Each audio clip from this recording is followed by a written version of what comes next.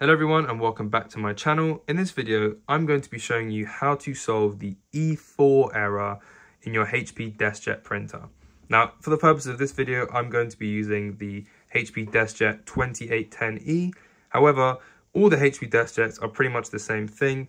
If you have a 2600, 2700 or 2800 series, because there's lots of models in those, this should also work. The clearing of paper jam might be slightly different on each of them. However, fundamentally they're the same and they all have the same buttons.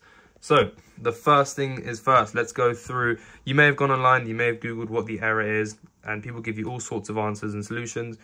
I always think the best way to do it is to go to the source, and this is the manual. You may have thrown this away once you set up the printer, but I kept it for the purpose of teaching you how to fix your printer. So E4, what is E4? Well, E4 is a paper jam.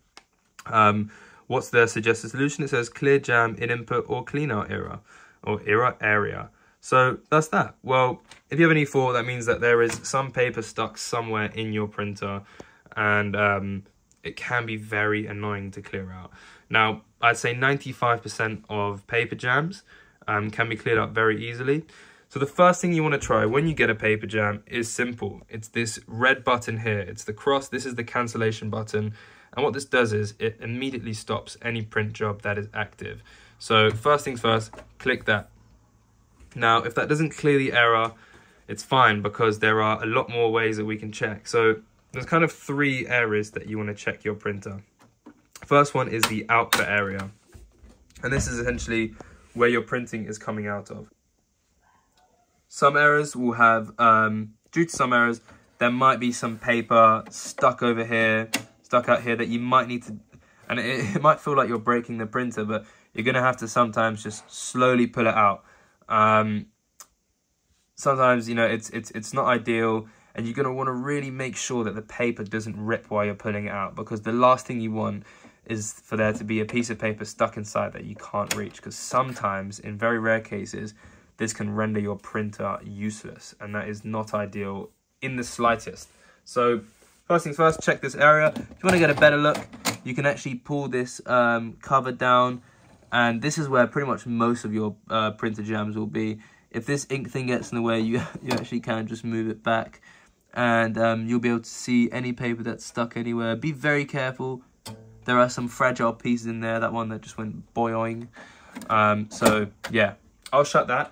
And we'll look in the second area to clear a jam. So the second most common area for a jam is in the paper input tray. Now, the paper input tray is this fancy looking thing that comes in and out and is quite hidden when you first use the printer. And you can't really see very clearly into there, but sometimes you can have a piece of paper sticking out ever so slightly. You might need to wax it out with your finger, yeah, this is the second place I'd recommend checking.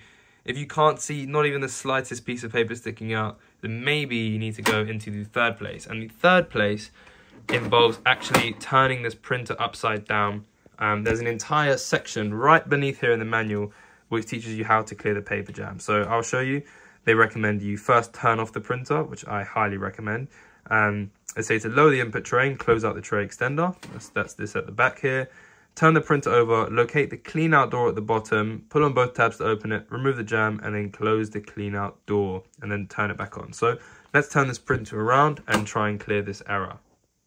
So this is the backside of the printer. Now, remember, you need to unplug your printer before turning upside down. If your printer is already upside down and it's still plugged in, take this opportunity to unplug it. You don't want to damage this inexpensive piece of hardware. So as you can see over here, this is the clean out tray. It's held in by two clips, one on the left, one on the right. And you just want to flick this up and have a look if there's any more paper stuck. Now, usually you might see a piece of paper here. You might want to thread it up like that and pull it out. Remember, you're going to want to be very careful when you're pulling out. You don't want it to rip and leave small shards of paper in there, because you really won't be able to get those out.